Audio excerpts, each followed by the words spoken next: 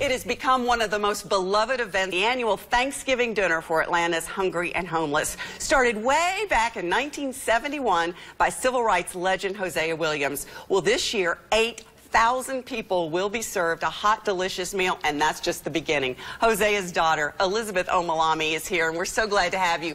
I'm curious, when your mom and dad first started this in 1971, how many people were served? 100. That's all? Yes, 100 men. Actually, my mother made the soup. It was soup and bread. It was more like a soup line. And we came down. I had to take the pictures and set the tables and clean up. So, yeah. What would they say about 8,000 people that will be served? They would be so happy. Well, you know, it's all about, in these days of all kinds of distractions, the sweet little things we do for each other that matter. And to have a senior citizen sitting at home with no visitors and a volunteer come and bring a home-delivered meal, that makes her day. And they may share a scripture or share a smile or a hug. So we'll be delivering 4,000 meals and serving another 3,000 people at the Georgia World Congress Center. So when they come, I said it's way more than a meal, because that's just the beginning. You've got a whole day planned for those people. Tell us about that. It's meant, when Hosea Williams did this, it's meant so that a person can come in, change their life. So we have hot showers, we have barbers and beauticians, clothing, foot washing, wound treatment. Morehouse School of Medicine will be there with their doctors and their nurses, counseling. We have legal aid table, a jobs table, a housing table. Kids Corner. And that's my favorite place to be, because I get to hug a lot of babies, and they get games, and they get all these services that the adults get. Wow, and they see people loving on them and feel the love that's in there. I know that every year it's a challenge getting all of the resources to feed 8,000 people. What do you still need?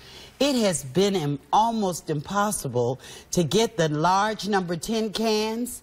We still are in need of the green beans, the yams, the corn, the parboiled rice, the seasonings, and all of these big cans, because we cook at the DeKalb County Jail. Thanks to the sheriff there. He's always been whoever is the sheriff always opens up the kitchen to us. So we got to get those cans in, of course, hams, you know, and turkeys. And turkeys. Yes. Do you still need volunteers? Yes, you still need volunteers. Okay. And they have to pre-register because it's such a logistic nightmare to utilize 900 volunteers for one day. Yeah.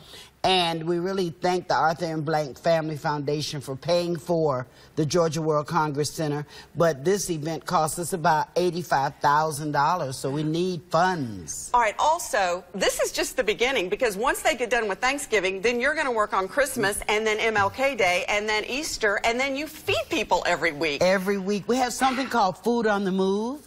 And since all the public housing is gone, and it's kind of hard to locate the pockets of poverty, we pack our truck up with not just food, but they SNAP, they can sign up for food stamps, Medicare, Peach Care. We take this triage of services and we move into the apartment complexes, and so we serve about 200 or 300 people a week in the apartment complexes. And you know, we moved at 4215 Wendell Drive and Sweet Eye, right off of Fulton Industrial.